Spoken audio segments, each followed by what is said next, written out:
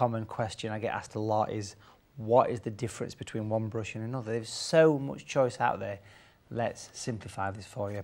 First of all, there's different qualities of brush.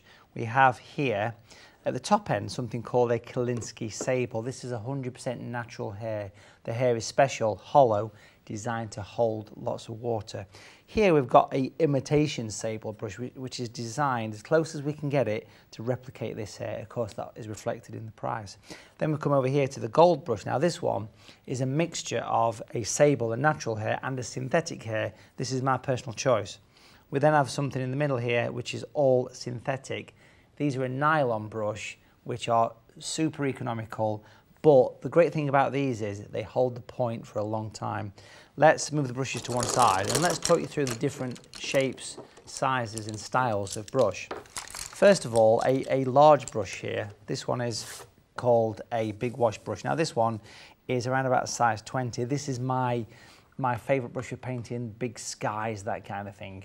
And if I just pop a bit of water up here, a very simple way that you would paint a sky is take some blue paint, wet the paper first, as you saw me do, and we can use that brush flat to the paper or use the superfine point on it, and you can see how wide versus how fine you can go with the brush. A very versatile brush.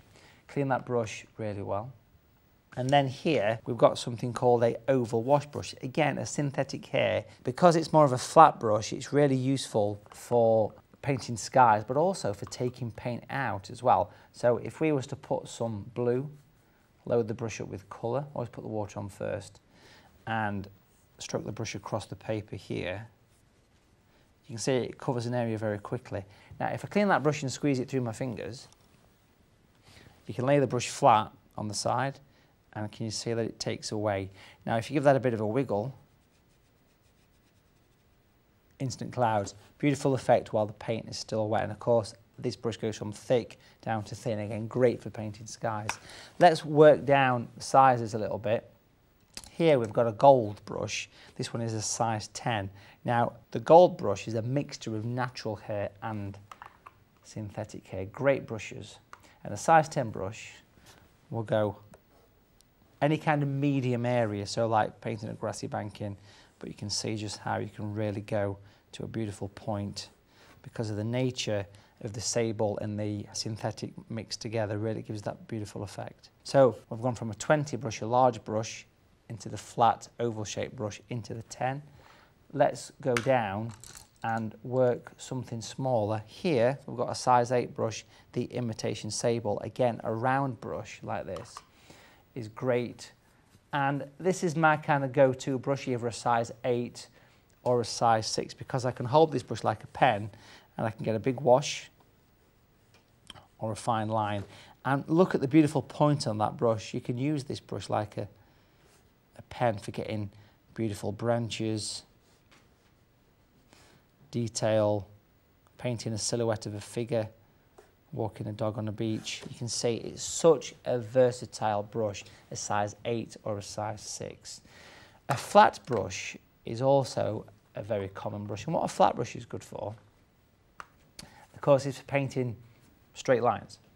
This one here is a 12mm, it's called the Flatmate, and it's very easy for painting ripples in water, reflections, but also for filling in large areas using the front and back of the brush.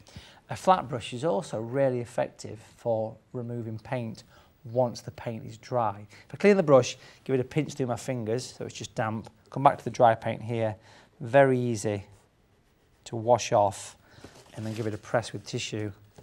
So lifting out is a great technique. And then something that's related to a square brush or a flat brush is a brush called a rake, a 13mm rake. Look at the bristle, you can see it's got those nice individual hairs. The brush is tapered from a short hair to a tall hair, and a rake is good for painting lots of fine lines. Great for texture. So as we can see here, imagine water, imagine grasses, imagine wood grain. Beautiful almost a special effect brush. And the final brush I'd like to mention is something called a rigger brush. Now, a rigger brush is a long, pointy bristle. It was originally designed by the Victorians for painting rigging on boats, hence the name rigger. But it's probably the most used brush for detail. And again, like holding a pen in your hand, you can basically use this for doing the super fine work, for really getting in that gorgeous detail. It's even good for signing your picture.